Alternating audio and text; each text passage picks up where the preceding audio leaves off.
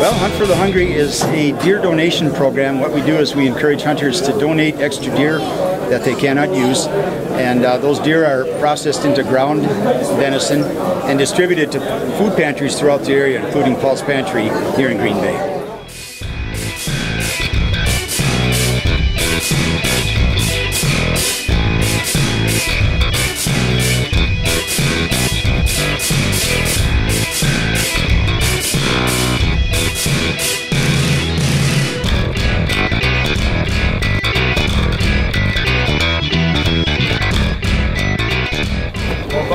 It's a really good night. It's for Hunt for the Hungry. It definitely promotes the program.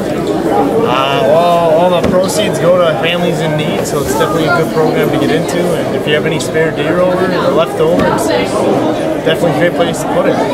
It's a lot of fun. We do this every year, and we're encouraging a lot of young hunters to come out tonight. We'd like to see a lot of the kids out here so they gain an interest in hunting and the shooting sports, but also that they would also learn how to be generous and learn how to give at a young age. Trophies of Grace is a ministry where we use God's great outdoors to give the gospel message, and what we mainly try to do is get people that normally don't come into a church and put up the deer and hope that outsiders will come and see them.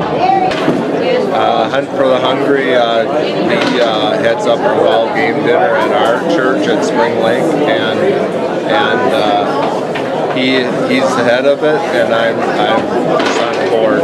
We're helping people who are in need. You know, we're helping everything we raise here tonight, and all the food that we raise here we give to Paul's Pantry, and for the processing of the deer for the poor, for the hungry. So that's the most beneficial thing that we as a club do, and we know that it's helping a lot of children, a lot of youth. It is a family event, you know. My game right here, it's anybody under 13 is definitely gets the first free try. Then after that, they have to pay, but we definitely promote new hunters and make sure people get in the sport so it doesn't die.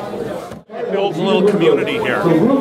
So we're not only our club, you know, we have about 20 members in our club, so we're all here, and then other friends and family come, and then we have other displayers, you know, people who put up displays, and they all become like part of the team. So we're like building a team, and that's a neat thing. Deer donation program is great. It's a good way to help the less fortunate, maybe the people that don't hunt, that might get to enjoy venison that might not otherwise have a chance to.